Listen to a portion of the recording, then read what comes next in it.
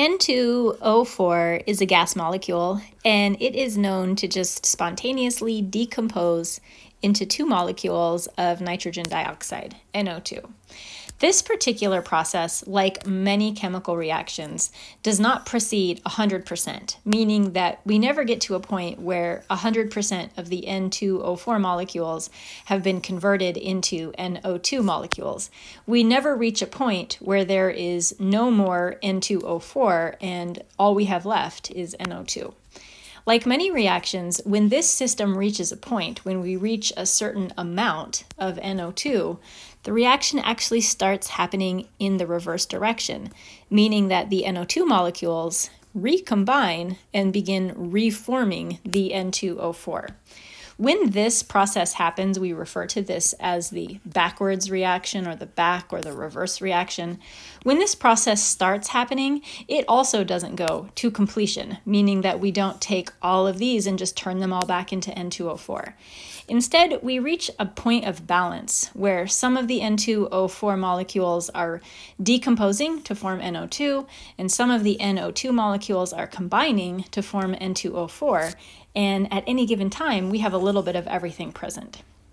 When a reaction behaves in this particular manner, when the forward and backward reaction are both occurring, we say that that particular reaction or system is in equilibrium. Equilibrium is defined as when the rate of the forward and backward reactions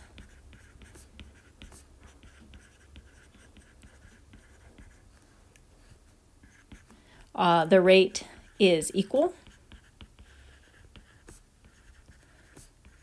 and they are constant. Equal meaning that this reaction is happening at the same rate as this reaction right here. And because they are equal, this means that it appears as the concentrations of all of the molecules in this system are staying constant and unchanging. So the concentrations of all the reactants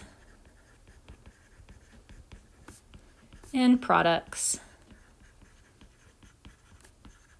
are a constant. For any system that can exist in equilibrium, in this state of equilibrium, we have a special way of writing or expressing the chemical reaction.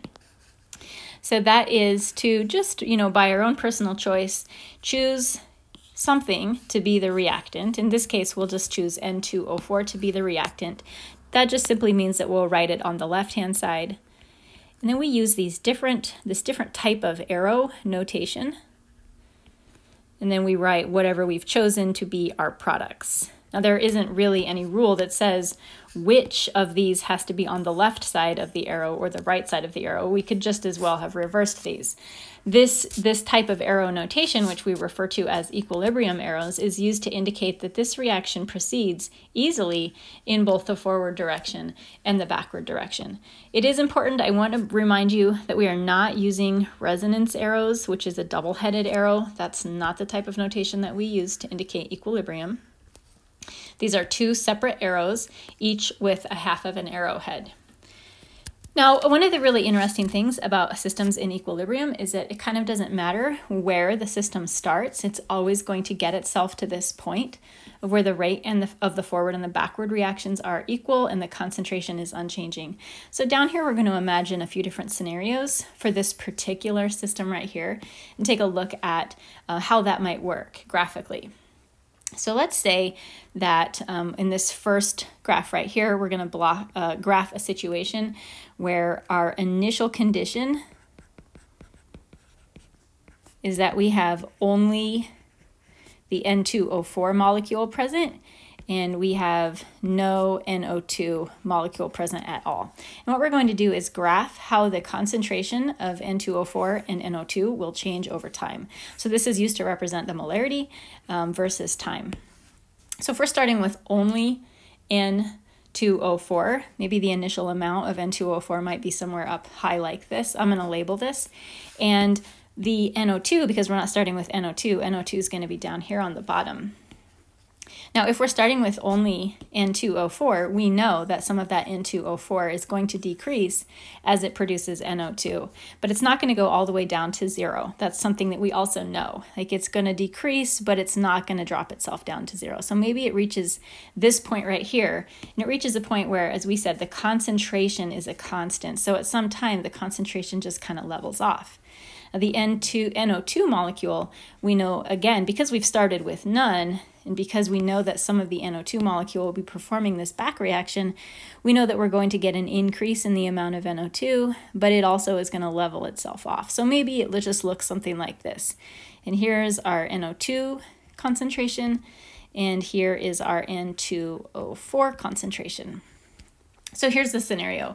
And once we get to write about this point where the concentrations are constant, this is where we say the system is in equilibrium. It's reached that point where the concentrations are constant. What if we had the opposite situation happening? So what if our initial condition was that we only had NO2 and we did not have any N2O4? What would that look like? Well, if we had no N2O4, that means our N2O4, which I'm drawing in pink, would start down on the bottom. And we only had NO2, let's say maybe we start with like this much NO2 here. If we have only NO2, we know that some of that NO2 is going to decrease as it produces N2O4. And it's going to decrease to, say, something that kind of looks like this. And the N2O4, we know that we're going to be forming some of the N2O4, so we're going to get an increase in that as well, and maybe it goes up to like right around here, like that. Now what I'm attempting to show here, and I didn't do a great job with the NO2 line, is that these concentrations are moving themselves to roughly the same place. They should be moving themselves to exactly the same place as what we saw in this first scenario. So our NO2 concentration is going to drop quite a bit, and our N2O4 concentration is going to go up quite a bit to get to that point where the concentrations are constant. This would be the time where we say the system has reached equilibrium and maintains equilibrium. The concentration of the reactants and products being a constant is not referring to just this one particular scenario. It's a constant that is unique to this particular reaction, that we're always going to see this type of relationship between N2O4 and NO2 no matter what we start with. So let's imagine another scenario. Let's say in this initial scenario, we start with equal amounts of both. So they're both going to start like maybe right around here in the middle-ish area. And in this situation, how would they change over time? Well, we know that N2O4 wants to get itself up to a concentration that is right around here. And the NO2 wants to get itself to a concentration that's right around here. And this is what it would look like as it reaches equilibrium and stabilizes.